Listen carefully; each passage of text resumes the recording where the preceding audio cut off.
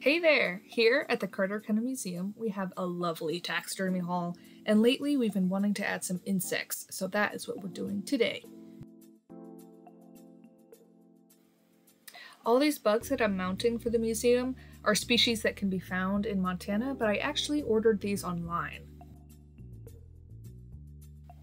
And I would usually keep them in these little envelopes that they came in for the hydration process, but man oh man, these are pretty and I really wanted to show them off.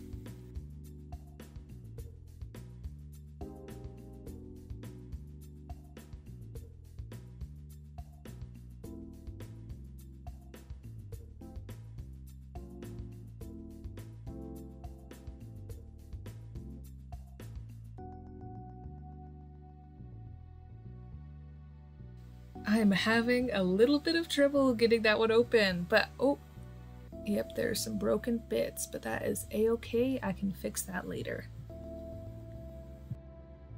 So, starting from the left, we have a yellow sheep moth, then we have a pink twin-eyed sphinx moth, and then we have a swallowtail butterfly. Oh, and we got some 10-line June bug beetles.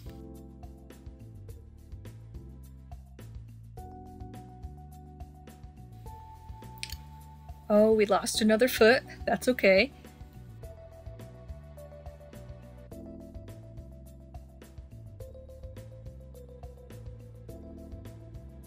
And I got these tiny bumblebees. They're called Hunt's bumblebees, and aren't they the cutest thing you've ever seen?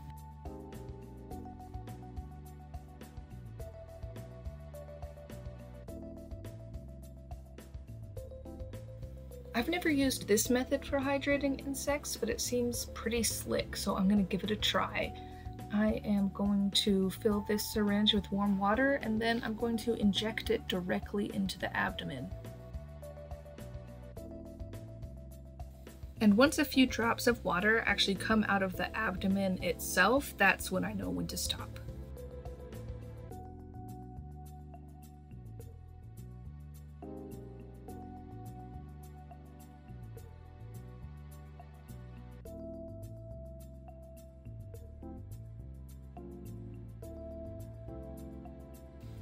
Oh, and this one I can tell is gonna be tricky. That's okay. Oh, okay. That's okay. I can fix that later. Now is time for the hydration chamber. So I have placed this damp towel in there, and the butterfly, another damp towel, and I'll place the other two on top. This is a really gentle way to hydrate. And I'll place these teeny tiny bees on top because I think they're going to be the most fragile. One more damp cloth. And then I will seal the container for a day or two. Now, because beetles are physically more robust, they can be hydrated in a different way. So I have just poured some hot but not boiling water into this Tupperware, and I'll place the beetles directly into it. I'm gonna let that butterfly and those moths hydrate for a day or two, and then the beetles themselves will only take about an hour.